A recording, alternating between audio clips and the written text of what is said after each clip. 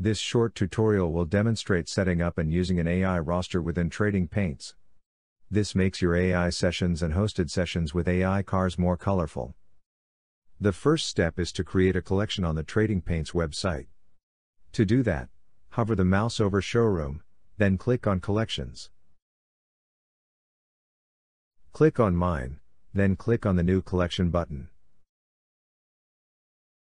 Enter a name and description, select Public or Private, click Create Collection.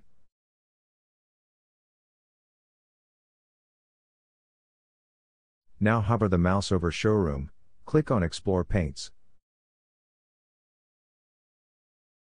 Let's refine the selection, click on All Vehicles, select the Honda Civic. Click on a paint that you like. It is best to avoid metallic and chrome paints because Trading Paints does not support spec maps for AI cars. They will not render correctly. Now click Add to Collection. Click on the checkbox beside the collection you want to add this paint into. Repeat that process until you have enough paints for a racing session. Now go back to our collection. Hover the mouse over Showroom, then click on Collections. Click on Mine, click on our AI Roster Demo Collection, then click on the Edit button.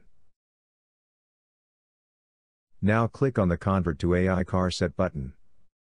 You can edit the car number, names and various attributes like skill, optimism and aggression. Remember to click the Save button. Now we need to create AI rosters on our iRacing PC. First close the iRacing user interface. Then run the Trading Paints downloader. You don't have to be in a session. Now, when you create an AI session or a hosted session, simply select the AI roster to use.